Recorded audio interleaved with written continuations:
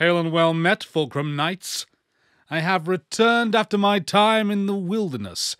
I had hoped to return to you with brand new stories, original content, and a particular book that I thought would be very fun to do, given some recent releases that have come out.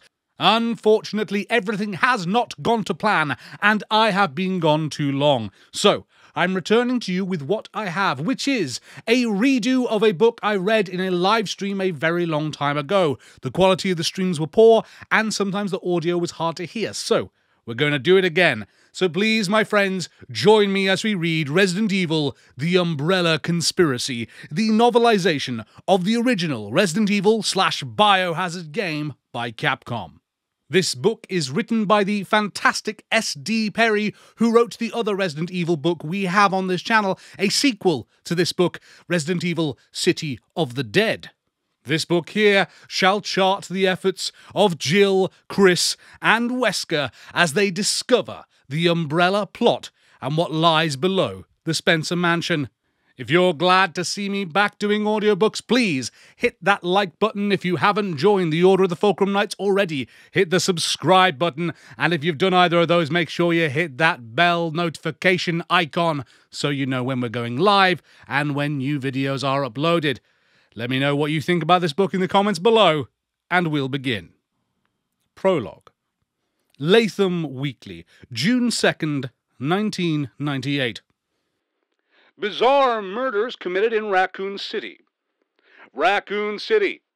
The mutilated body of 42-year-old Anna Mitaki was discovered yesterday in an abandoned lot not far from her home in northwest Raccoon City, making her the fourth victim of the supposed cannibal killers, to be found in or near the Victory Lake district in the last month.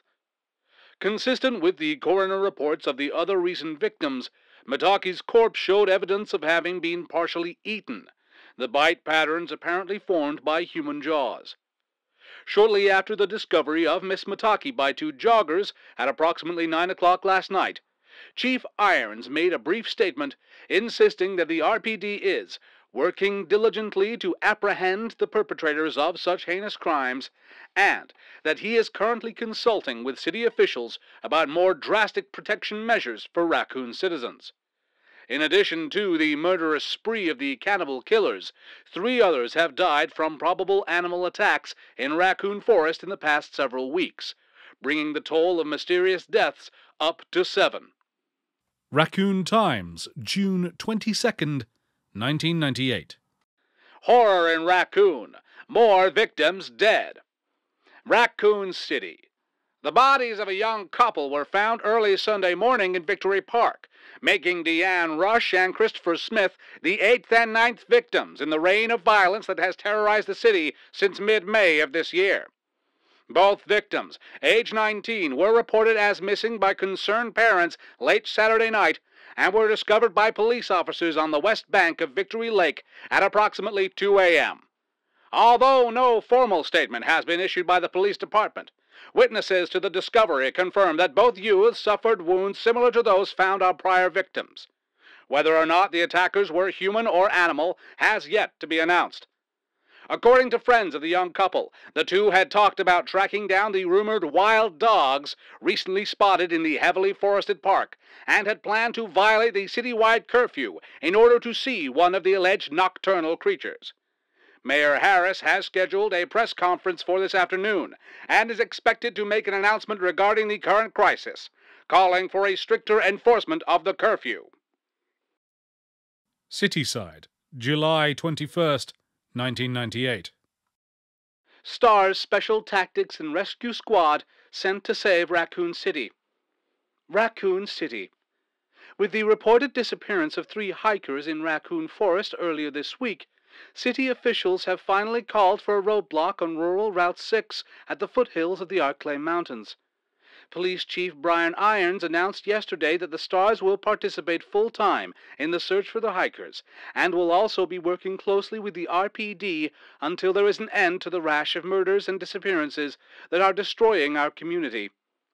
Chief Irons, a former STARS member himself, said today in an exclusive Cityside telephone interview, that it is high time to employ the talents of these dedicated men and women toward the safety of this city. We've had 9 brutal murders here in less than 2 months, and at least 5 disappearances now. And all of these events have taken place in close proximity to Raccoon Forest. This leads us to believe that the perpetrators of these crimes may be hiding somewhere in the Victory Lake district, and the Stars have just the kind of experience we need to find them. When asked why the Stars hadn't been assigned to these cases until now, Chief Irons would only say that the Stars had been assisting the RPD since the beginning, and that they would be a welcome addition to the task force currently working on the murders full-time. Founded in New York in 1967, the privately funded STARS organization was originally created as a measure against cult-affiliated terrorism by a group of retired military officials and ex-field operatives from both the CIA and FBI. Under the guidance of former NSDA, National Security and Defense Agency Director Marco Palmieri, the group quickly expanded its services to include everything from hostage negotiation to code breaking to riot control. Working with local police agencies, each branch office of the STARS is designed to work as a complete unit in itself. The STARS set up its Raccoon City branch through the fundraising efforts of several local businesses in 1972, and is currently led by Captain Albert Wesker, promoted to the position less than 6 months ago. Our prologue there showing some news reports setting the scene for what our dear Stars team is about to move into. I often praise these books for adding a little more depth to the story of the Resident Evil games, and that is a prime example of what I like. Let's move on to see what Chapter 1 holds for us. Jill was already late for the briefing when she somehow managed to drop her keys into her cup of coffee on the way out the door. There was a muted ting as they hit the bottom, and as she paused in mid-stride, staring in disbelief at the steaming ceramic mug, the thick stack of files she carried under her other arm slid smoothly to the floor. Paper clips and sticky notes scattered across the tan carpeting. Ah, shit! She checked her watch as she turned back toward the kitchen, cup in hand. Wesker had called the meeting for 1900 sharp, which meant she had about 9 minutes to make the 10-minute drive, find parking, and get her butt into a chair. The first full disclosure meeting since the Stars had gotten the case. Hell, the first real meeting since she'd made the Raccoon transfer. And she was going to be late. Figures. Probably the first time in years I actually give a rat's ass about being on time, and I fall apart at the door. Muttering darkly, she hurried to the sink, feeling tense and angry with herself for not getting ready earlier. It was the case. The goddamn case. She'd picked up her copies of the ME files right after breakfast, and spent all day digging through the reports, searching for something that the cops had somehow missed, and feeling more and more frustrated as the day slipped past and she'd failed to come up with anything new. She dumped the mug and scooped up the warm, wet keys, wiping them against her jeans as she hurried back to the front door. She crouched down to gather the files and stopped, staring down at the glossy colour photo that had ended up on top. Oh, girls. She picked it up slowly, knowing that she didn't have the time, and yet unable to look away from the tiny, blood-spattered faces. She felt the knots of tension that had been building all day intensify, and for a moment it was all she could do to breathe as she stared at the crime scene photo. Becky and Priscilla McGee, ages 9 and 7. She'd flipped past it earlier, telling herself that there was nothing there she needed to see. But it isn't true, is it? You can keep pretending or you can admit it. Everything's different now.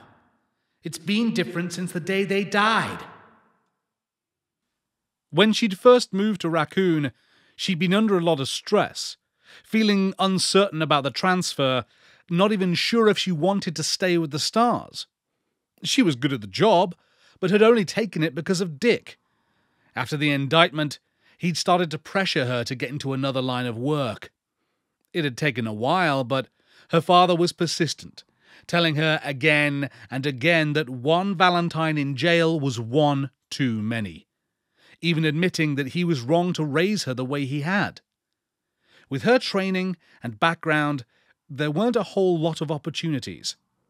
But the stars, at least, had appreciated her skills and didn't care how she came by them.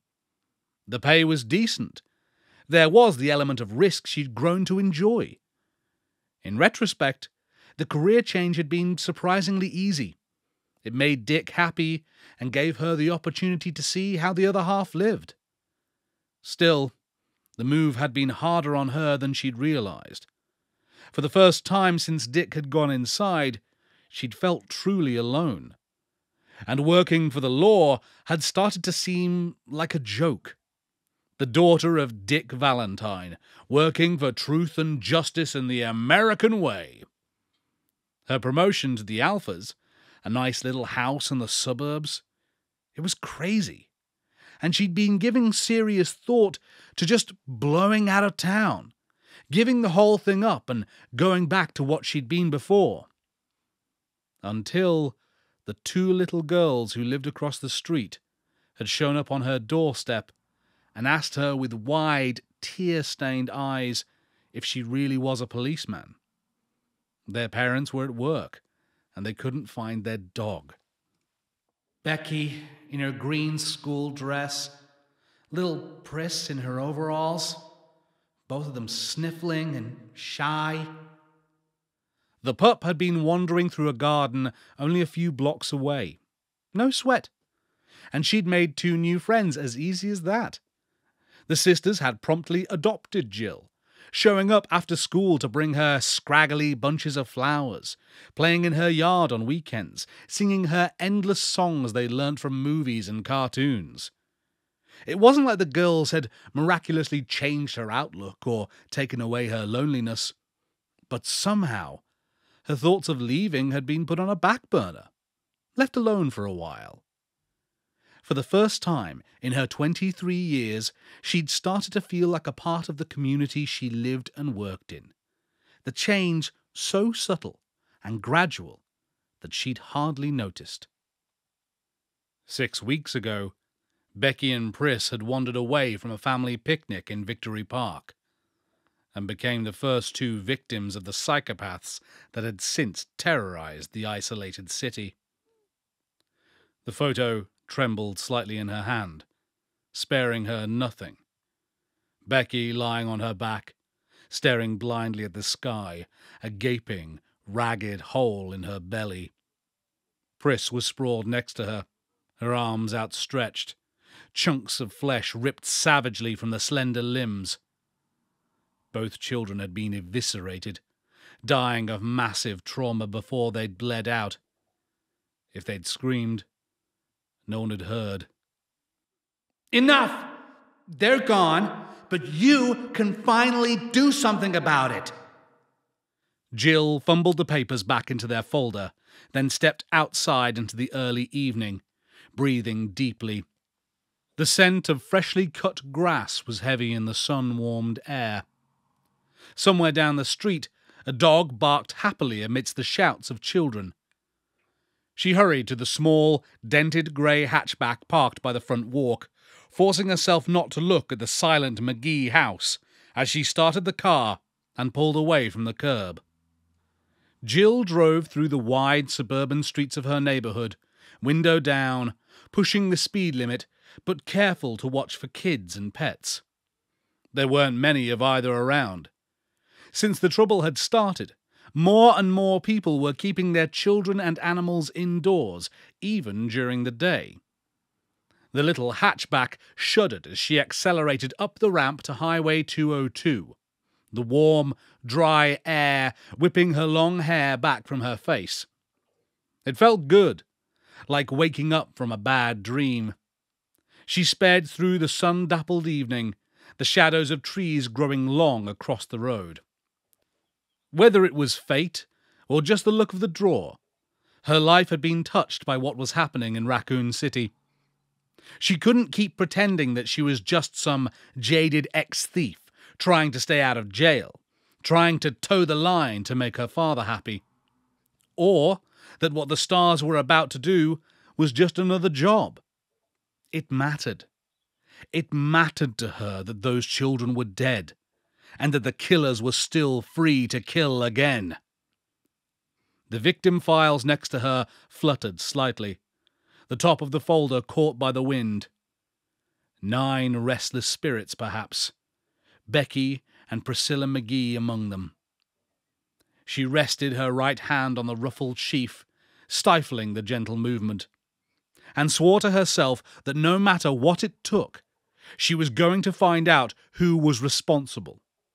Whatever she'd been before, whatever she would be in the future, she had changed, and wouldn't be able to rest until these murderers of the innocent had been held accountable for their actions. Yo, Chris. Chris turned away from the soda machine and saw Forrest Speyer striding down the empty hall toward him, a wide grin on his tanned, boyish face. Forrest was actually a few years older than Chris, but looked like a rebellious teenager. Long hair, studded jean jacket, a tattoo of a skull smoking a cigarette on his left shoulder. He was also an excellent mechanic, and one of the best shots Chris had ever seen in action. "Hey, Forrest, what's up?" Chris scooped up a can of club soda from the machine's dispenser and glanced at his watch. He still had a couple of minutes before the meeting. He smiled tiredly as Forrest stopped in front of him, blue eyes sparkling. Forrest was carrying an armful of equipment, vest, utility belt, and shoulder pack. Wesker gave Marini the go-ahead to start the search. Bravo team's going in. Even excited, Forrest's Alabama twang slowed his words to a stereotypical drawl. He dropped his stuff on one of the visitors' chairs, still grinning widely. Chris frowned. "When?" "Now, soon as I warm up the copter." Forrest pulled the Kevlar vest on over his t-shirt as he spoke. "While you alphas sit taking notes, we're gonna go kick some cannibal ass." Nothing if not confident us stars. "Yeah, well, just watch your ass, okay? I still think there's more going on here than a couple of slobbering nut jobs hanging around in the woods." "You know it." Forrest pushed his hair back and grabbed his utility belt, obviously already focused on the mission. Chris thought about saying more, but decided against it. For all his bravado, Forrest was a professional. He didn't need to be told to be careful. "You sure about that, Chris? You think Billy was careful enough?" Sighing inwardly, Chris slapped Forrest's shoulder lightly and headed for ops through the doorway of the small upstairs waiting room and down the hall. He was surprised that Wesker was sending the teams in separately. Although it was standard for the less experienced stars to do the initial recon, this wasn't exactly a standard operation. The number of deaths they were dealing with alone was enough to call for a more aggressive offense. The fact that there were signs of organization to the murders should have brought it to A1 status, and Wesker was still treating it like some kind of training run. Nobody else sees it. They didn't know Billy. Chris thought again about the late-night call he'd gotten last week from his childhood friend. He hadn't heard from Billy in a while, but knew that he'd taken a research position with Umbrella, the pharmaceutical company that was the single biggest contributor to the economic prosperity of Raccoon City. Billy had never been the type to jump at shadows, and the terrified desperation in his voice had jolted Chris awake, filling him with deep concern.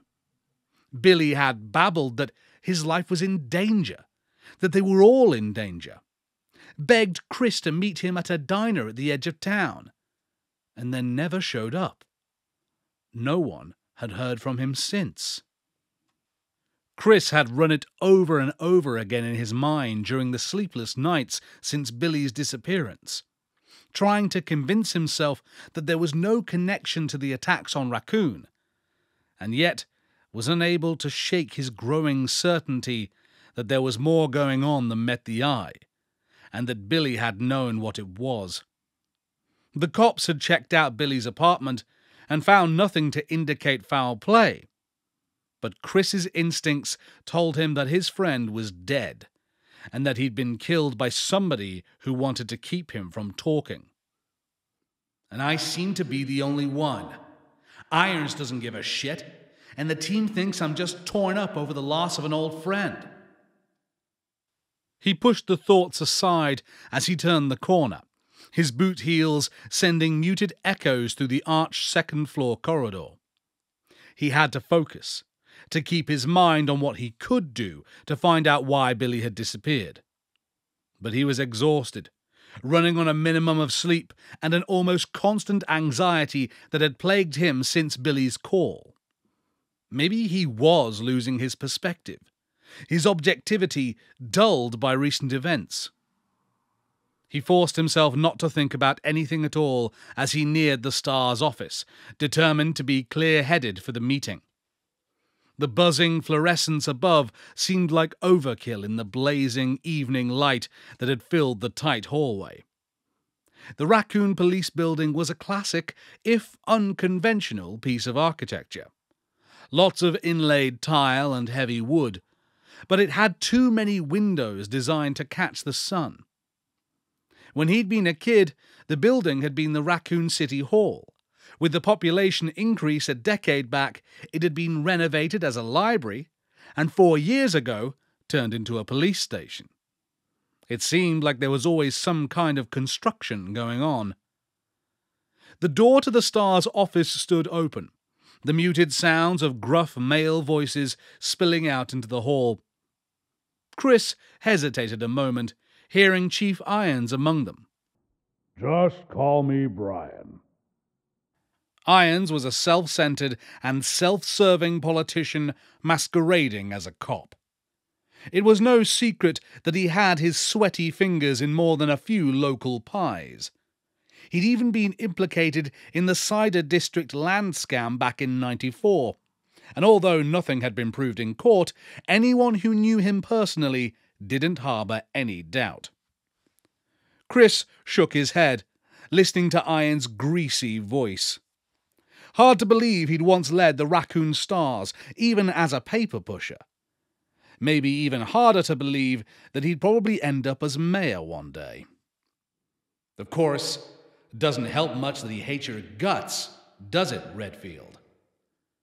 Yeah, well, Chris didn't like to kiss ass, and Irons didn't know how to have any other kind of relationship. At least Irons wasn't a total incompetent. He'd had some military training. Chris pasted on a straight face and stepped into the small, cluttered office that served as the Star's filing cabinet and base of operations. Barry and Joseph were over by the rookie desk, going through a box of papers and talking quietly. Brad Vickers, the Alpha pilot, was drinking coffee and staring at the main computer screen a few feet away, a sour expression on his mild features. Across the room, Captain Wesker was leaning back in his chair, hands behind his head, smiling blankly at something Chief Irons was telling him. Irons's bulk was leaned against Wesker's desk, one pudgy hand brushing at his carefully groomed mustache as he spoke.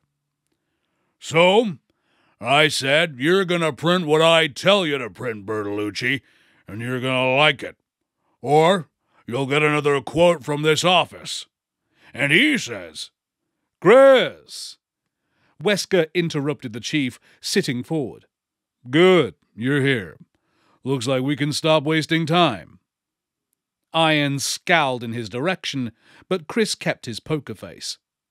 Wesker didn't care much for Irons either, and didn't bother trying to be any more than polite in his dealings with the man. From the glint in his eye, it was obvious that he didn't care who knew it either. Chris walked into the office and stood by the desk he shared with Ken Sullivan, one of the Bravo team. Since the teams usually worked different shifts, they didn't need much room. He set the unopened can of soda on the battered desktop and looked at Wesker. "You sending Bravo in?" The captain gazed back at him impassively, arms folded across his chest. "Standard procedure, Chris." Chris sat down, frowning. "Yeah, but with what we talked about last week, I thought—" Irons interrupted. "I gave the order, Redfield. I know you think that there's some kind of cloak and dagger going on here, but I don't see any reason to deviate from policy." Sanctimonious prick. Chris forced a smile, knowing it would irritate Irons. "Of course, sir. No need to explain yourself on my behalf." Irons glared at him for a moment, his piggy little eyes snapping. Then, apparently decided to let it drop. He turned back to Wesker. "I'll expect a report when Bravo returns. Now, if you'll excuse me, Captain." Wesker nodded. "Chief?" Irons stalked past Chris and out of the room. He'd been gone less than a minute before Barry started in. "Think the chief took a shit today? Maybe we all ought to chip in for Christmas. Get him some laxatives." Joseph and Brad laughed, but Chris couldn't bring himself to join in. Irons was a joke, but his mishandling of this investigation wasn't all that funny. The stars should have been called in at the beginning instead of acting as RPD backup. He looked back at Wesker, the man's perpetually composed expression hard to read. Wesker had taken over the Raccoon Stars only a few months ago, transferred by the Home Office in New York, and Chris still didn't have any real insight into his character. The new captain seemed to be everything he was reputed to be: smooth, professional, cool. But there was a kind of distance to him, a sense that he was often far removed from what was going on. Wesker sighed and stood up. "Sorry, Chris. I know you wanted things to go different. But Irons didn't put a whole lot of stock into your misgivings." Chris nodded. Wesker could make recommendations, but Irons was the only one who could upgrade a mission's status. "Not your fault." Barry walked toward them, scruffing at his short, reddish beard with one giant fist. Barry Burton was only 6 feet tall, but built like a truck. His only passion outside of his family and his weapons collection was weightlifting, and it showed. "Don't sweat it, Chris. Marini will call us in the second he smells trouble. Irons is just pulling your chain." Chris nodded again, but he didn't like it. Hell, Enrico Marini and Forrest Speyer were the only experienced soldiers in Bravo. Ken Sullivan was a good scout and a brilliant chemist, but in spite of his STARS training, he couldn't shoot the broadside of a barn. Richard Aiken was a top-rate communications expert, but he also lacked field experience.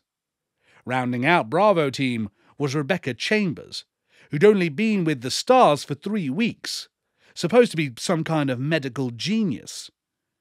Chris had met her a couple of times, and she seemed bright enough, but she was just a kid.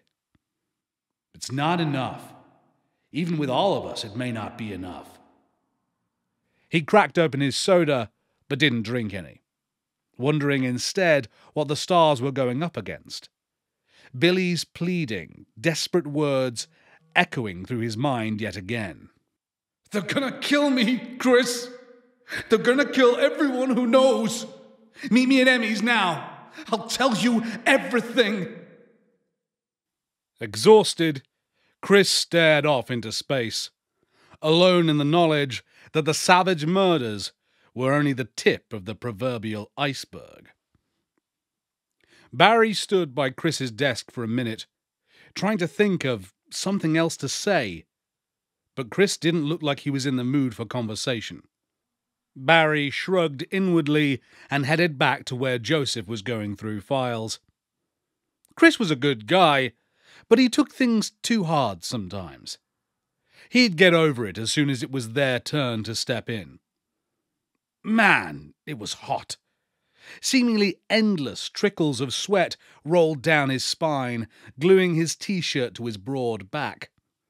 The air conditioning was on the fritz as usual, and even with the door open, the tiny star's office was uncomfortably warm. Any luck? Joseph looked up at him from the pile of papers, a rueful smirk on his lean face. You kidding? It's like somebody hid the damn thing on purpose. Maybe Jill found it. She was still here when I left last night, going through the witness reports for about the 100th time. What are you two looking for, anyway? Brad asked. Barry and Joseph both looked over at Brad, still sitting at the computer console, headset on. He'd been monitoring Bravo's progress throughout their flyby of the forested district.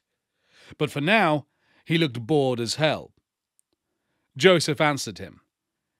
Barry claims that there are floor plans in here somewhere on the old Spencer estate. Some architectural digest that came out when the house was built. He paused, then grinned at Brad. Except I'm thinking that old Barry's gone senile on us. They say memory is the first thing to go. Barry scowled good-naturedly. Oh, Barry could easily kick your ass in the next week, little man. Joseph looked at him mock seriously. Yeah, but would you remember it afterwards? Barry chuckled, shaking his head. He was only 38, but had been with the Raccoon Stars for 15 years, making him the senior member. He endured numerous old-age jokes, mostly from Joseph. Brad cocked an eyebrow. The Spencer place? Why would it be in a magazine? You kids gotta learn your history, Barry said. It was designed by the one and only George Trevor, just before he disappeared. He was that hot shit architect who did all those weird skyscrapers in D.C. In fact, Trevor's disappearance may have been the reason that Spencer shut the mansion down. Rumor has it that Trevor went crazy during the construction, and when it was finished, he got lost and wandered the halls until he starved to death. Brad scoffed, but looked suddenly uneasy. That's bullshit. I've never heard anything like that. Joseph winked at Barry. No, it's true. Now his tortured ghost roams the estate each night, pale and emaciated, and I've heard tell that sometimes you can hear him calling out, Brad Vickers! Bring me Brad Vickers! Brad flushed slightly. Yeah, ha-ha! You're a real comedian, Frost. Barry shook his head, smiling, but wondered again how Brad had ever made it to Alpha. He was undoubtedly the best hacker working for Stars, and a decent enough pilot, but he wasn't so hot under pressure. Joseph had taken to calling him Chicken Heart Vickers when he wasn't around, and while the Stars generally stuck up for one another, nobody disagreed with Joseph's assessment. So, is that why Spencer shut it down? Brad addressed this to Barry, his cheeks still red. Barry shrugged. I doubt it. It was supposed to be some kind of guest house for Umbrella's top execs. Trevor did disappear right about the time of the completion, but Spencer was wacko anyway. He decided to move Umbrella's headquarters to Europe, I forget where exactly, and just boarded up the mansion. Probably a couple of $1 million straight into the crapper. Joseph sneered. Right, like Umbrella would suffer. True enough, Spencer may have been crazy, but he'd had enough money and business savvy to hire the right people. Umbrella was one of the biggest medical research and pharmaceutical companies on the planet. Even 30 years ago, the loss of a few $1 million probably hadn't hurt. Anyway, Joseph went on, The Umbrella people told Irons that they'd sent someone out to check the place over, and that it was secure, no break-ins. So why look for blueprints? Brad asked. It was Chris who answered, startling Barry. He'd walked back to join them, his youthful face fixed with a sudden intensity that almost bordered on obsessive. Because it's the only place in the woods that hasn't been checked over by the police, and it's practically in the middle of the crime scenes. And because you can't always trust what people say. Brad frowned. But if Umbrella sent somebody out... Whatever Chris was going to say in response was cut short by Wesker's smooth voice rising from the front of the room. All right, people. Since it appears that Miss Valentine isn't planning on joining us, why don't we get this started? Barry walked back to his desk, worried about Chris for the first time since this whole thing had started. He'd recruited the younger man for the Stars a few years back, thanks to a chance encounter in a local gun shop. Chris had proved to be an asset to the team, bright and thoughtful, as well as a top-notch marksman and able pilot.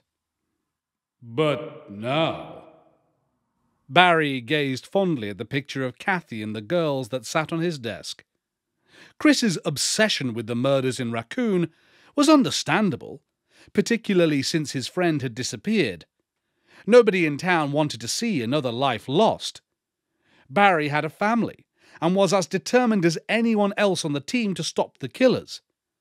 But Chris's relentless suspicion had gone a little overboard. What had he meant by that? You can't always trust what people say. Either that Umbrella was lying, or Chief Irons was. Ridiculous. Umbrella's branch chemical plant and administrative buildings on the outskirts of town supplied 3/4 of the jobs in Raccoon City. It would be counterproductive for them to lie. Besides, Umbrella's integrity was at least as solid as any other major corporation's.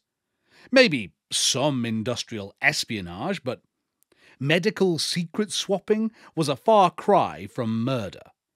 And Chief Irons, though a fat, Weasley blowhard, wasn't the kind to get his hands any dirtier than they'd get accepting illegal campaign funds. The guy wanted to be mayor, for Christ's sake. Barry's gaze lingered on the picture of his family a moment longer before he turned his chair around to face Wesker's desk, and he suddenly realized that he wanted Chris to be wrong. Whatever was going on in Raccoon City, that kind of vicious brutality couldn't be planned. And that meant... Barry didn't know what that meant. He sighed and waited for the meeting to begin.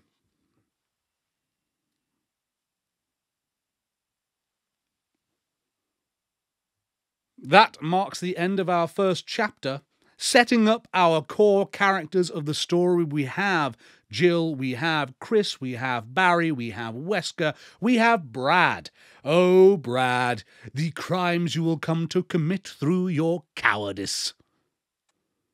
I love the setup of Resident Evil lore that we get throughout the chapter, the small smatterings of information about the previous uses of the Raccoon City Police Department, the Spencer Mansion, the inkling towards something being wrong with the construction of the mansion when they discuss the architect that designed it and his sudden disappearance. All of it adds a nice mystery, and again, to me, gives more flavour to the games. Because, of course, the games have their fascinating documents that you can find and build the story from that as you play through. Although, of course, as we know, in the original PlayStation version, some of the localizations were a little bit strange. For Itchy Tasty, for example. But with this, I think we get a better insight into the human stories by being able to hear these characters' thoughts and emotions while the events are going on around them. And it's something that I think is fantastic about these books. As always, please leave some comments below so that I can give a shout out to people in the next video and we can discuss any points that you bring up. Now we'll move on to Chapter 2. 2. Jill was deeply relieved to hear the sound of Wesker's voice as she jogged toward the open door of the Star's office. She'd seen one of their helicopters taking off as she'd arrived, and been positive that they left without her. The Stars were a fairly casual outfit in some respects, but there wasn't any room for people who couldn't keep up. And she wanted very much to be in on this case from the beginning. The RPD has already established a perimeter search, spanning sectors 1, 4, 7, and 9. It's the central zones we're concerned with, and Bravo will set down here. At least, she wasn't too late. Wesker always ran meetings the same way. Update speech, theory, then Q&A. Jill took a deep breath and stepped into the office. Wesker was pointing to a posted map at the front of the room, dotted with coloured flags where the bodies had been found. He hardly faltered in his speech as she walked quickly to her desk, feeling suddenly like she was back in basic training and had shown up late for class. Chris Redfield threw her a half smile as she sat down, and she nodded back at him before focusing on Wesker. She didn't know any of the Raccoon team that well, but Chris had made a real effort to make her feel welcome since she'd arrived. After a flyby of the other central areas, once they report in, we'll have a better idea of where to focus our energies. But what about the Spencer place? Chris asked. It's practically in the middle of the crime scenes. If we start there, we can conduct a more complete search. And if Bravo's information points to that area, rest assured, we'll search there. For now, I don't see any reason to consider it a priority. Chris looked incredulous. But we only have Umbrella's word that the estate is secure. Wesker leaned against his desk, his strong features expressionless. Chris, we all want to get to the bottom of this, but we have to work as a team. And the best approach here is to do a thorough search for those missing hikers before we start jumping to conclusions. Bravo will take a look-see, and we'll conduct this by the book. Chris frowned, but said nothing more. Jill resisted the urge to roll her eyes at Wesker's little speech. He was doing the right thing, technically, but had left out the part about it being politic to do as Chief Irons wanted. Irons had made it clear time and again throughout the killing spree that he was in charge of the investigation and was calling the shots. It wouldn't have bothered her so much, except that Wesker presented himself as an independent thinker, a man who didn't play politics. She had joined the Stars because she couldn't stand the bullshit red tape that dominated so much of law enforcement, and Wesker's obvious deferral to the chief was irritating. Well, and don't forget that you stood a good chance of ending up in prison if you hadn't changed your occupation. Jill, I see that you managed to find the time to come in. Illuminate us with your brilliant insight. What have you got for us? Jill met Wesker's sharp gaze evenly, trying to seem as cool and composed as he was. Nothing new, I'm afraid. The only obvious pattern is location. She looked down at the notes she had on the stack of files in front of her, scanning them for reference. The tissue samples from underneath both Becky McGee's and Chris Smith's fingernails were an exact match. We got that yesterday. And Tanya Lipton, the third victim, had definitely been hiking in the foothills. That'd be Sector 7B. She looked back up at Wesker and made her pitch. My theory at this point is that there's a possible ritualistic cult hiding in the mountains, 4 to 11 members strong, with guard dogs trained to attack intruders in their territory. Extrapolate. Wesker folded his arms, waiting.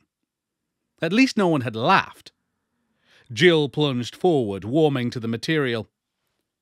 The cannibalism and dismemberment suggests ritualistic behavior, as does the presence of decomposed flesh found on some of the victims, like the killers are carrying parts of previous unknown victims to their attacks.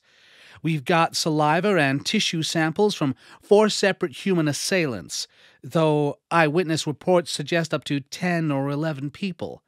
and those killed by animals were all found or found to be attacked in the same vicinity, suggesting that they wandered into some kind of off-limits area.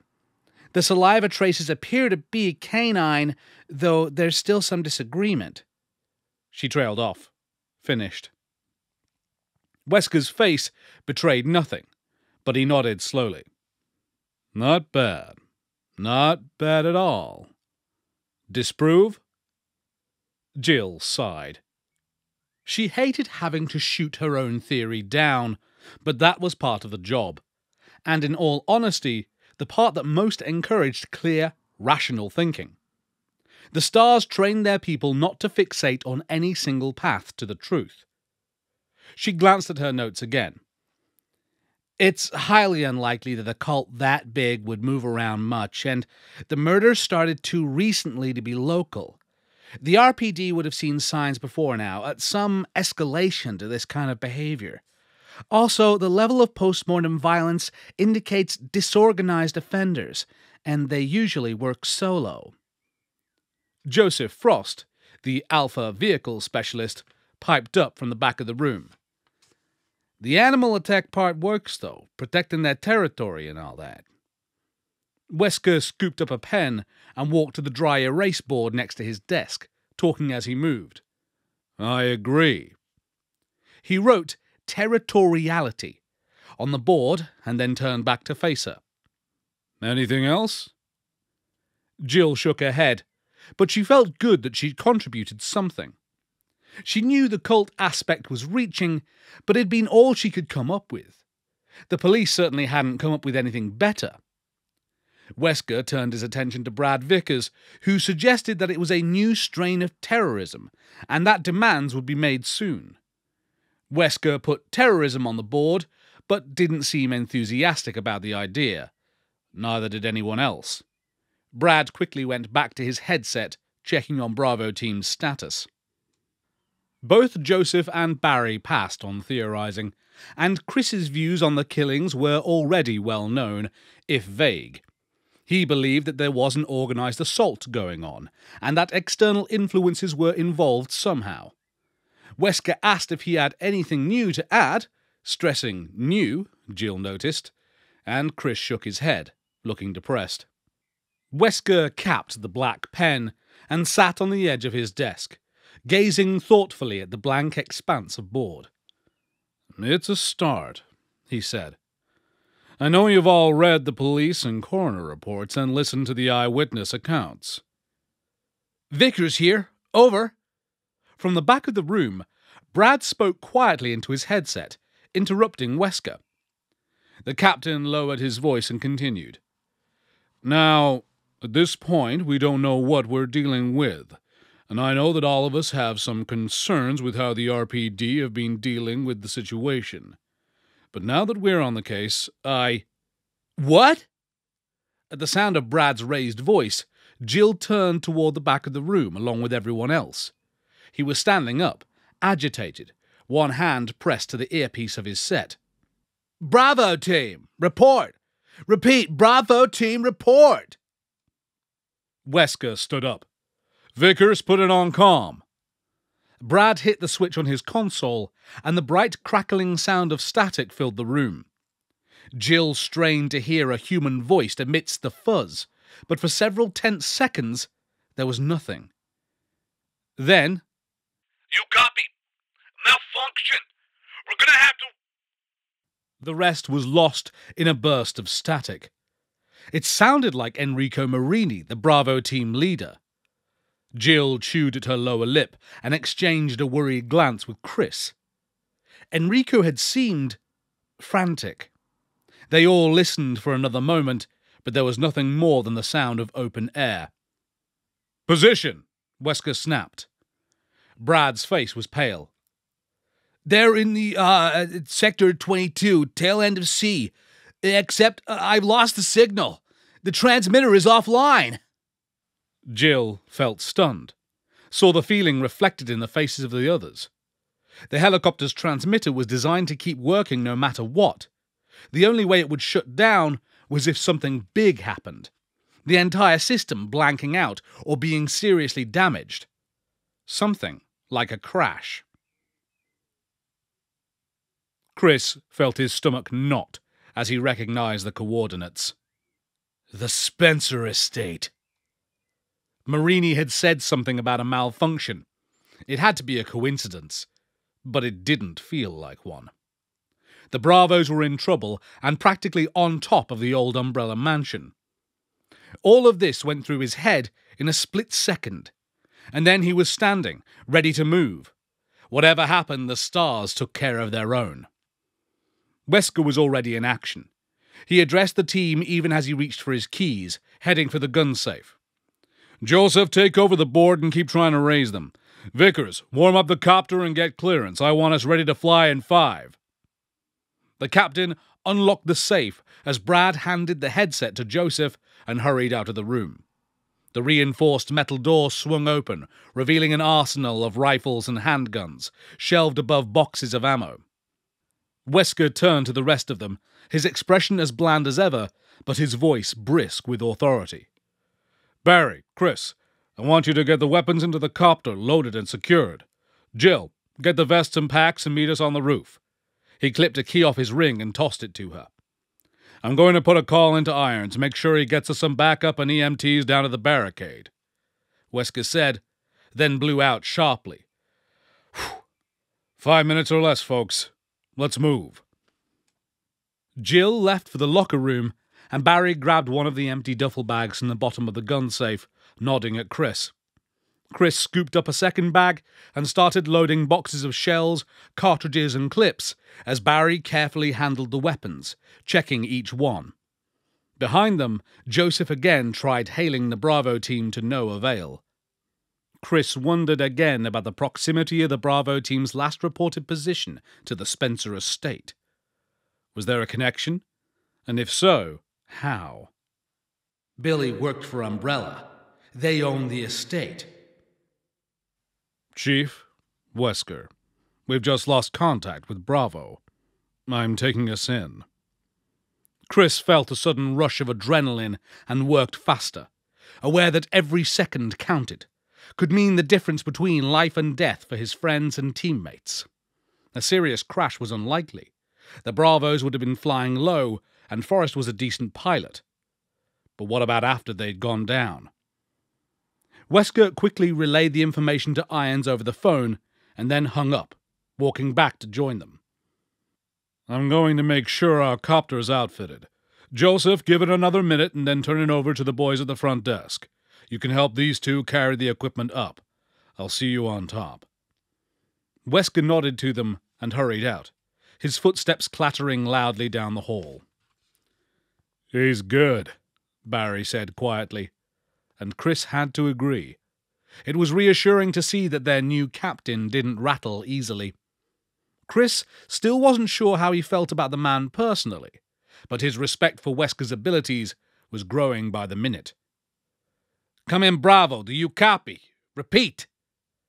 Joseph patiently went on, his voice tight with strain, his pleas lost to the haze of white static that pulsed out into the room. Wesker strode down the deserted hall and through the shabbier of the 2 second-floor waiting rooms, nodding briskly at a pair of uniforms that stood talking by the soda machine. The door to the outside landing was chocked open, a faint, humid breeze cutting through the stickiness of the air inside. It was still daylight, but not for much longer. He hoped that wouldn't complicate matters, although he figured it probably would. Wesker took a left and started down the winding corridor that led to the helipad, absently running through a mental checklist. Hailing open procedure, weapons, gear, report. He already knew that everything was in order, but went through it again anyway. It didn't pay to get sloppy, and assumptions were the first step down that path. He liked to think of himself as a man of precision, one who had taken all possibilities into account and decided on the best course of action after thoroughly weighing all factors. Control was what being a competent leader was all about. But to close this case... He shut the thought down before it could get any further. He knew what had to be done, and there was still plenty of time. All he needed to concentrate on now was getting the Bravos back safe and sound. Wesker opened the door at the end of the hall and stepped out into the bright evening, the rising hum of the copter's engine and the smell of machine oil filling his senses. The small rooftop helipad was cooler than inside, partly draped by the shadow of an aging water tower, and empty except for the gunmetal grey Alpha helicopter. For the first time, he wondered what had gone wrong for Bravo. He'd had Joseph and the rookie check both birds out yesterday, and they'd been fine, all systems go. He dismissed that train of thought as he walked toward the copter, his shadow falling long across the concrete. It didn't matter why. Not anymore. What mattered was what came next. Expect the unexpected. That was the Star's motto, although that basically meant to prepare for anything. Expect nothing. That was Albert Wesker's motto. A little less catchy, maybe, but infinitely more useful. It virtually guaranteed that nothing would ever surprise him. He stepped up to the open pilot door and got a shaky thumbs up from Vickers. The man looked positively green, and Wesker briefly considered leaving him behind. Chris was licensed to fly, and Vickers had a reputation for choking under the gun.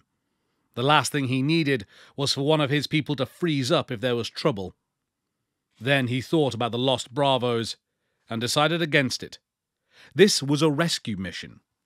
The worst Vickers could do would be to throw up on himself if the copter had crashed badly, and Wesker could live with that. He opened the side door and crouched his way into the cabin, doing a quick inventory of the equipment that lined the walls. Emergency flares, ration kits. He popped the lid on the heavy, dented footlocker behind the benches and looked through the basic medical supplies, nodding to himself. They were as ready as they were going to be. Wesker grinned suddenly, wondering what Brian Irons was doing right now. Shitting his pants, no doubt. Wesker chuckled as he stepped back out onto the sun-baked asphalt, getting a sudden clear mental image of Irons, his pudgy cheeks red with anger, and crap dribbling down his leg. Irons liked to think he could control everything and everyone around him, and lost his temper when he couldn't. And that made him an idiot. Unfortunately, for all of them, he was an idiot with a little bit of power. Wesker had checked him out carefully before taking the position in Raccoon City, and knew a few things about the chief that didn't paint him in a particularly positive light. He had no intention of using that information, but if Irons attempted to screw things up one more time, Wesker had no qualms about letting that information get out. Or at least telling him that I have access to it. It'd certainly keep him out of the way. Barry Burton stepped out onto the concrete, carrying the ammo cache, his giant biceps flexing as he shifted his hold on the heavy canvas bag and started for the copter.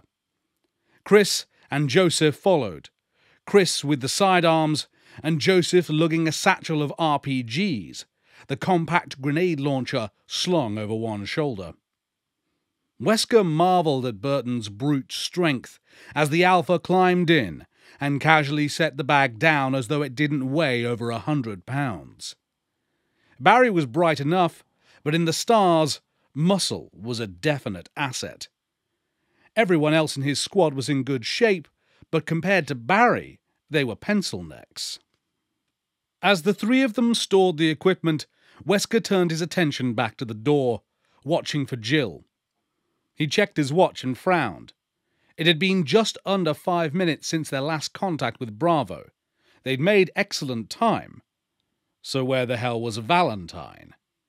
He hadn't interacted with her much since she'd come to Raccoon, but her file was a rave review.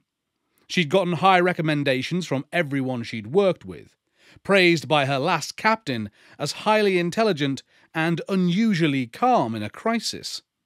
She'd have to be with her history. Her father was Dick Valentine, the best thief in the business a couple of decades back. He trained her to follow in his footsteps, and word had it that she had done quite well until Daddy had been incarcerated. Prodigy or no, she could stand to buy a decent watch.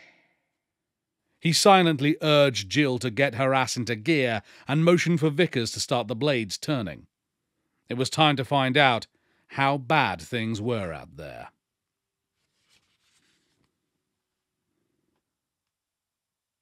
Looks like things have hit the fan for our dear Bravo team, and we're about to see the start of that iconic 90s FMV cutscene of just some dudes in bandanas and sunglasses looking at some dogs.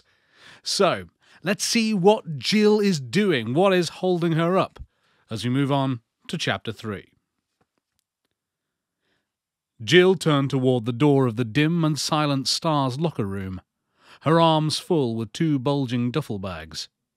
She set them down and quickly pulled her hair back, tucking it into a well-worn black beret.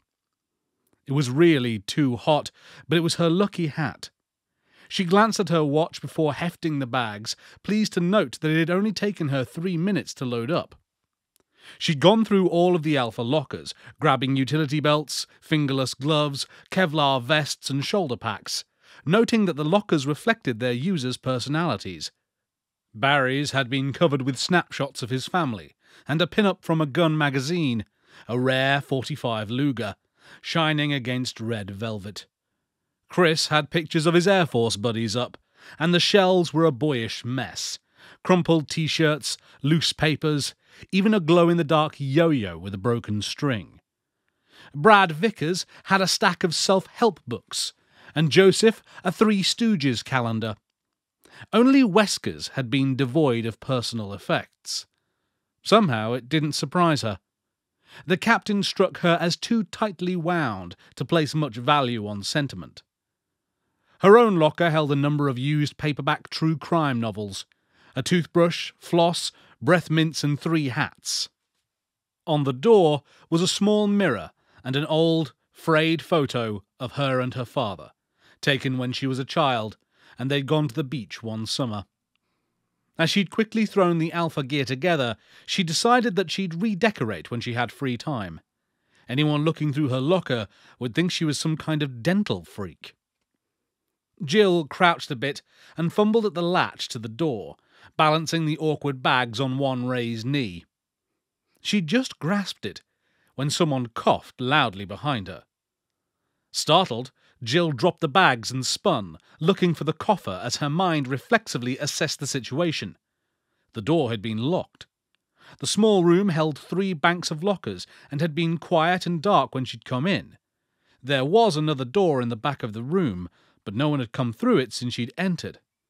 Which means someone was already here when I came in the shadows behind the last bank. A cop grabbing a nap? Unlikely. The department's lunchroom had a couple of bunks in the back, a lot more comfortable than a narrow bench over cold concrete. Then, maybe it's someone enjoying a little leisure time with a magazine. Her brain snarled. Does it matter? You're on the clock here. Get moving. Right. Jill scooped up the bags and turned to leave. Miss Valentine, isn't it? A shadow separated itself from the back of the room and stepped forward. A tall man with a low, musical voice. Early 40s, a thin frame, dark hair and deep-set eyes. He was actually wearing a trench coat, and an expensive one at that. Jill readied herself to move quickly if the need arose. She didn't recognize him. "That's right," she said warily.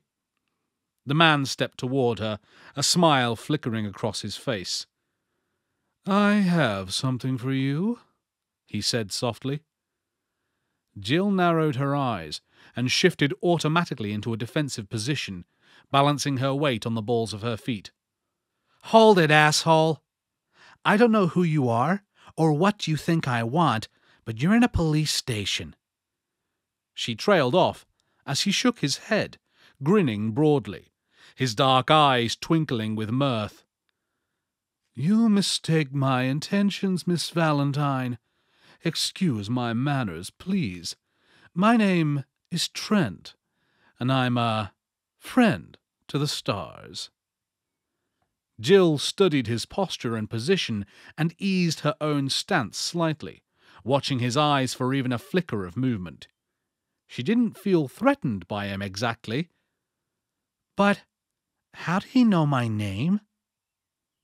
What do you want? Trent grinned wider. Straight to the point.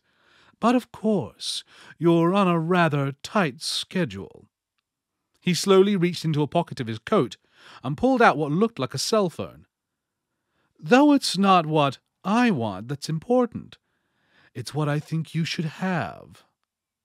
Jill glanced quickly at the item he held, frowning. That? Yes, I've assembled a few documents that you should find interesting. Compelling, in fact. As he spoke, he held out the device. She reached for it carefully, realizing as she did that it was a mini disc reader, a very complicated and costly microcomputer.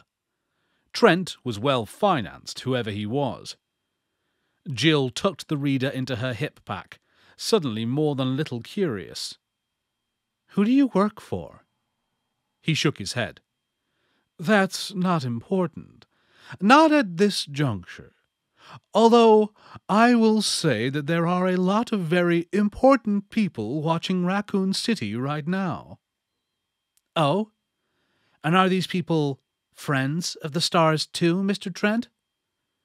Trent laughed, a soft, deep chuckle. So many questions, so little time. Read the files, and if I were you, I wouldn't mention this conversation to anyone. It could have rather serious consequences. He walked toward the door in the back of the room, turning back to her as he reached for the knob. Trent's lined, weathered features suddenly lost all trace of humour, his gaze serious and intense. One more thing, Miss Valentine, and this is critical. Make no mistake. Not everyone can be trusted, and not everyone is who they appear to be, even the people you think you know. If you want to stay alive, you'll do well to remember it. Trent opened the door, and just like that, he was gone. Jill stared after him, her mind going a million directions at once.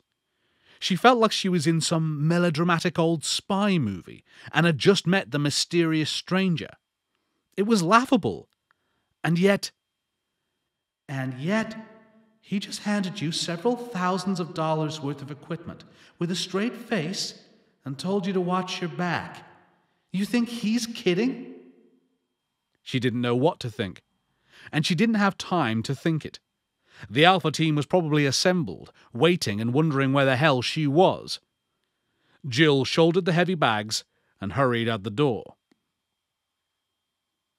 They'd gotten the weapons loaded and secured, and Wesker was getting impatient. Although his eyes were hidden by dark aviator sunglasses, Chris could see it in the captain's stance and in the way he kept his head cocked toward the building. The helicopter was prepped and ready, the blades whipping warm, humid air through the tight compartment. With the door open, the sound of the engine drowned out any attempt at conversation. There was nothing to do but wait. Come on, Jill. Don't slow us up here. Even as Chris thought it, Jill emerged from the building and jogged toward them with the Alpha gear, an apologetic look on her face. Wesker jumped down to help her, taking one of the stuffed bags as she climbed aboard. Wesker followed, closing the double hatches behind them. Instantly the roar of the turbine engine was muted to a dull thrum. Problems, Jill? Wesker didn't sound angry, but there was an edge to his voice that suggested he wasn't all that happy either. Jill shook her head. One of the lockers was stuck. I had a hell of a time getting the key to work. The captain stared at her for a moment, as if deciding whether or not to give her a hard time, then shrugged. I'll call maintenance when we get back. Go ahead and distribute the gear." He picked up a headset and put it on, moving up to sit next to Brad as Jill started passing out the vests. The helicopter lifted slowly, the RPD building falling away as Brad positioned them to head northwest. Chris crouched down next to Jill after donning his vest, helping her sort through the gloves and belts as they sped over the city toward the Arklay Mountains. The busy urban streets below quickly gave way to the suburbs, wide streets and quiet houses set amidst squares of browning grass and picket fences. An evening haze had settled over the sprawling but isolated community, fuzzing the edges of the picturesque view and giving it an unreal, dreamlike quality. Minutes passed in silence as the Alphas prepared themselves and belted in, each team member preoccupied with his or her own thoughts. With any luck, the Bravo team's helicopter had suffered only a minor mechanical failure. Forrest would have set it down in one of the scraggly open fields that dotted the forest, and was probably up to his elbows in grease by now, cursing at the engine as they waited for Alpha to show. Without the bird in working order, Marini wouldn't start the proposed search. The alternative? Chris grimaced, not wanting to consider any alternatives. He'd once seen the aftermath of a serious copter crash back in the Air Force. Pilot error had led to the fall of a Huey carrying 11 men and women to a training mission. By the time the rescuers had arrived, there'd been nothing but charred, smoking bones amidst the fiery debris, the sweet, sticky smell of gasoline-roasted flesh heavy in the blackened air. Even the ground had been burning, and that was the image that had haunted his dreams for months afterwards. The earth on fire, the chemical flames devouring the very soil beneath his feet. There was a slight dip in their altitude as Brad adjusted the rotor pitch, jolting him out of the unpleasant memory. The ragged outskirts of Raccoon Forest slipped by below, the orange markers of the police blockade standing out against the thick, muted green of the trees. Twilight was finally settling in, the forest growing heavy with shadow. "ETA 3 minutes," Brad called back, and Chris looked around the cabin, noting the silent, grim expressions of his teammates. Joseph had tied a bandana over his head and was intently relacing his boots. Barry was gently rubbing a soft cloth over his beloved Colt Python, staring out the hatch window. He turned his head to look at Jill and was surprised to find her staring back at him thoughtfully. She was sitting on the same bench as him, and she smiled briefly, almost nervously, as he caught her gaze. Abruptly she unhooked her belt and moved to sit next to him. He caught a faint scent of her skin, a clean, soapy smell. "Chris, what you've been saying about external factors in these cases?" Her voice was pitched so low that he had to lean in to hear her over the throbbing of the engine. She glanced quickly around at the others, as if to make sure that no one was listening, then looked into his eyes, her own carefully guarded. "I think you might be on the right track," she said softly. "And I'm starting to think that it might not be such a good idea to talk about it." Chris's throat suddenly felt dry. Did something happen? Jill shook her head, her finely chiseled features giving nothing away. "No, I've just been thinking that maybe you should watch what you say. Maybe not everyone listening is on the right side of this." Chris frowned, not sure what she was trying to tell him. "The only people I've talked to are on the job." Her gaze didn't falter, and he realized suddenly what she was implying. "Jesus! And I thought I was paranoid." "Jill, I know these people. And even if I didn't, the stars have psych profiles on Every member, history checks, personnel references. There's no way it could happen. She sighed. Look, forget I said anything. Just watch yourself. That's all. All right, kids, look lively. We're coming up on Sector 22. They could be anywhere. At Wesker's interruption, Jill gave him a final, sharp glance, and then moved to one of the windows.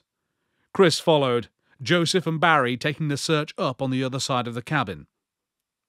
Looking out the small window, he scanned the deepening husk on automatic, thinking about what Jill had said. He supposed he should be grateful that he wasn't the only one who suspected some kind of a cover-up. But why hadn't she said anything before? And to warn him against the stars. She knows something. She must. It was the only explanation that made any sense. He decided that, after they picked up Bravo, he'd talk to her again, try to convince her that going to Wesker would be their best bet. With both of them pushing, the captain would have to listen. He stared out at the seemingly endless sea of trees as the helicopter skimmed lower, forcing his full attention to the search. The Spencer estate had to be close, though he couldn't see it in the fading light. Thoughts of Billy and Umbrella, and now Jill's strange warning, circled through his exhaustion, trying to break his focus, but he refused to give in. He was still worried about the Bravos, though, as the trees swept by, he was becoming more and more convinced that they weren't in any real trouble. It was probably nothing worse than a crossed wire. Forrest had just shut it down to make repairs. Then he saw it, less than a mile away, even as Jill pointed and spoke, and his concern turned to cold dread. "Look, Chris!" An oily plume of black smoke boiled up through the last remnants of daylight, staining the sky like a promise of death. Oh, no. Barry clenched his jaw, staring at the stream of smoke that rose up from the trees, feeling sick. "Captain, 2 o'clock, sharp!" Chris called, and then they were turning, heading for the dark smudge that could only mean a crash. Wesker moved back into the cabin, still wearing his shades. He stepped to the window and spoke quietly, his voice subdued. Let's not assume the worst. There's a possibility that a fire broke out after they landed, or that they started the fire on purpose, as a signal. Barry wished they could believe him, but even Wesker had to know better. With the copter shut down, a fire starting on its own was unlikely, and if the Bravos wanted the signal, they would have used flares. Besides which, wood doesn't make that kind of smoke. But whatever it is, we won't know till we get there. Now, if I could have your full attention, please. Barry turned away from the window, saw the others do the same.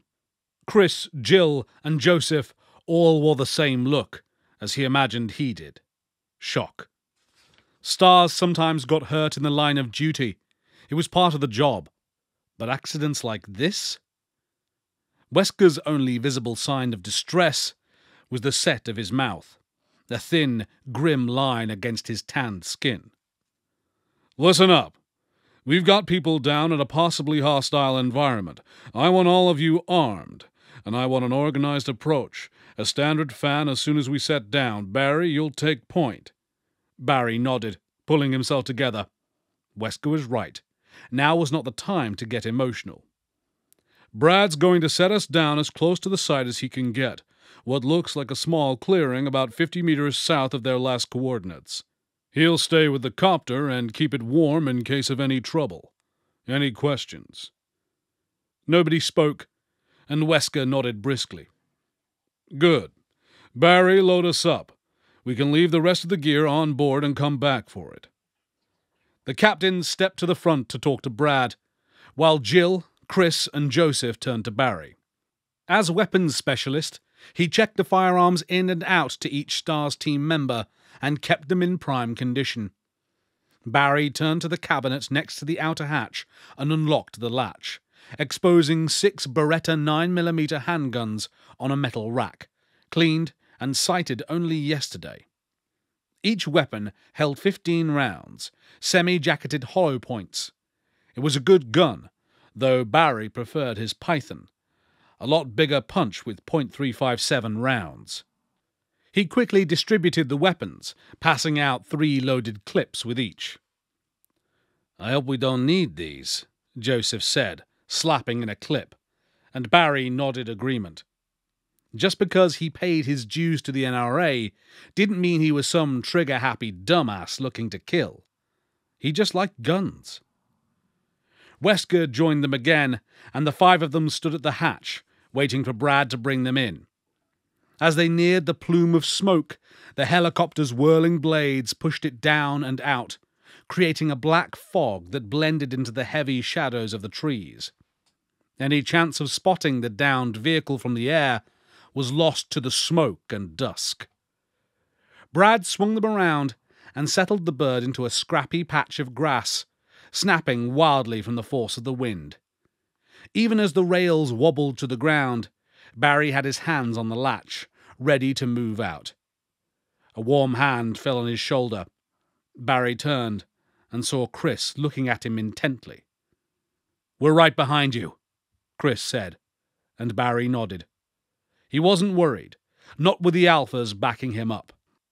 All he was concerned with was the Bravo team situation. Rico Marini was a good friend of his. Marini's wife had babysat for the girls more times than Barry could count, and was friends with Kathy. The thought of him dead to a stupid mechanical screw-up. "Hang on, buddy. We're coming." One hand on the butt of his Colt, Barry pulled the handle and stepped out into the humid, whipping twilight of Raccoon Forest, ready for anything.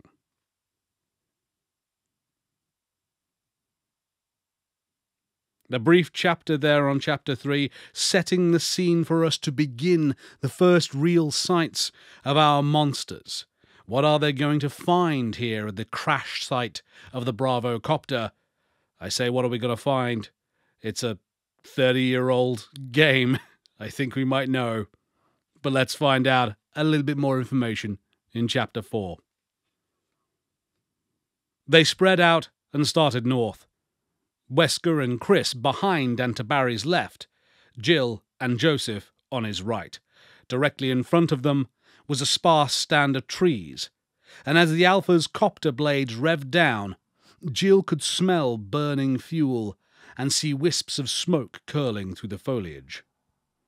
They moved quickly through the wooded area, visibility dropping off sharply beneath the needled branches. The warm scents of pine and earth were overshadowed by the burning smell, the acrid odour growing stronger with each step. From the dim light filtering toward them, Jill saw that there was another clearing ahead, high with brittle grasses. "I see it! Dead ahead!" Jill felt her heart speed up at Barry's shout, and then they were all running, hurrying to catch up to their point man. She emerged from the copse of trees, Joseph next to her. Barry was already at the downed copter, Chris and Wesker right behind. Smoke was still rising from the silent wreck, but it was thinning. If there had been a fire, it had died out. She and Joseph reached the others and stopped, staring, no one speaking as they surveyed the scene. The long, wide body of the copter was intact, not a single scratch visible. The port landing rail looked bent, but besides that and the dying haze of smoke from the rotor, there seemed to be nothing wrong with it. The hatches stood open, the beam from Wesker's penlight showing them an undamaged cabin. From what she could see, most of the Bravo's gear was still on board. So where are they? It didn't make any sense. It hadn't been 15 minutes since their last transmission. If anyone had been injured, they would have stayed. And if they'd decided to leave, why had they left their equipment behind? Wesker handed the light to Joseph and nodded toward the cockpit. "Check it out. The rest of you, spread out, look for clues. Track, shell casing, signs of struggle. You find anything, let me know, and stay alert." Jill stood a moment longer, staring at the smoking copter, and wondering what could have happened. Enrico had said something about a malfunction. So, okay, the Bravos had set down. What had happened next? What would have made them abandon their best chance of being found, leaving behind emergency kits, weaponry? Jill saw a couple of bulletproof vests crumpled next to the hatch and shook her head, adding it to the growing list of seemingly irrational actions. She turned to join the search as Joseph stepped out of the cockpit, looking as confused as she felt. She waited to hear his report as he handed the light back to Wesker, shrugging nervously. "I don't know what happened. The bent rail suggests a forced landing, but except for the electrical system, everything looks fine." Wesker sighed, then raised his voice so the others could hear. "Circle out, people. 3 meters apart, widen as we go." Jill moved over to stand between Chris and Barry, both men already scanning the ground at their feet as they slowly moved east and northeast of the helicopter. Wesker stepped into the cabin, probing the darkness with his penlight. Joseph headed west. Dry weeds crackled underfoot as they widened their circle, the only sound in the still, warm air, except for the distant hum of the Alpha helicopter engine. Jill used her boots to search through the thick ground cover, brushing the tall grasses aside with each step. In another few moments, it'd be too dark to see anything. They needed to break out the flashlights. Bravo had left theirs behind. Jill stopped suddenly, listening. The sighing, crackling steps of the others, the faraway drone of their copter. And nothing else. Not a chirp or a chitter. Nothing. They were in the woods, in the middle of summer. Where were the animals? The insects? The forest was unnaturally still, the only sounds human. For the first time since they'd set down, Jill was afraid. She was about to call out to the others when Joseph shouted from somewhere behind them, his voice high and cracking. "Hey! Over here!" Jill turned and started jogging back, saw Chris and Barry do the same. Wesker was still by the helicopter and had drawn his weapon at Joseph's cry, pointing it up as he broke into a run. In the murky light, Jill could just make out Joseph's shadowy form, crouched down in the high grass near some trees 100 feet past the copter. Instinctively, she pulled her own sidearm and double-timed, suddenly overwhelmed by a sense of encroaching doom. Joseph stood up, holding something, and let out a strangled scream before dropping it, his eyes wide with horror. For a split second, Jill's mind couldn't accept what it had seen in Joseph's grasp. A Star's handgun. A Beretta. Jill ran faster, catching up to Wesker. And a disembodied human hand, curled around it, hacked off at the wrist. There was a deep, guttural snarl from behind Joseph, from the darkness of the trees. An animal growling, joined by another rasping, throaty shriek. And suddenly, dark, powerful shapes erupted from the woods, lunging at Joseph and taking him down. "Joseph!" Jill's scream ringing in his ears. Chris drew his weapon and stopped in his tracks, trying to get a clear shot at the raging beasts that were attacking Joseph. Wesker's penlight sent a thin beam dancing over the writhing creatures, illuminating a nightmare. Joseph's body was all but hidden by the 3 animals that tore at him, ripping at him with gnashing, dripping jaws. They were the size and shape of dogs, as big as German shepherds maybe, except that they seemed to have no fur, no skin. Wet, red sinew and muscle flashed beneath Wesker's wavering light, the dog creatures shrieking and snapping in a frenzy of bloodlust. Joseph cried out, a burbling liquid sound as he flailed weakly at the savage attackers, blood pouring from multiple wounds. It was the scream of a dying man. There was no time to waste. Chris targeted and opened fire. 3 rounds smacked wetly into one of the dogs, a 4th shot going high. There was a single, high-pitched yelp, and the beast went down, its sides heaving. The other 2 animals continued their assault, indifferent to the thunderous shots. Even as Chris watched in horror, one of the slavering hellhounds lunged forward and ripped out Joseph's throat, exposing bloody gristle and the glistening slickness of bone. The stars opened up, sending a rain of explosive fire at Joseph's killers. Red spatters burst into the air, the dog things still trying to get at the spasming corpse, while bullets riddled their strange flesh. With a final series of harsh, barking mewls, they fell and didn't rise again. Hold your fire! Chris took his finger off the trigger, but continued to point the handgun at the fallen creatures, ready to blow apart the first one that so much as twitched. 2 of them were still breathing, growling softly through panting gasps. The 3rd sprawled lifelessly next to Joseph's mutilated body. They should be dead! They should have stayed down at the first shots! What are they? Wesker took a single step toward the slaughter in front of them. When all around, deep, echoing howls filled the warm night air. Shrill voices of predatorial fury coming at the stars from all directions. Back to the copter now! Wesker shouted. Chris ran, Barry and Jill in front of him, and Wesker bringing up the rear. The 4 of them sprinted through dark trees, unseen branches slapping at them as the howls grew louder, more insistent. Wesker turned and fired blindly into the woods as they stumbled toward the waiting helicopter, its blades already spinning. Chris felt relief sweep through him.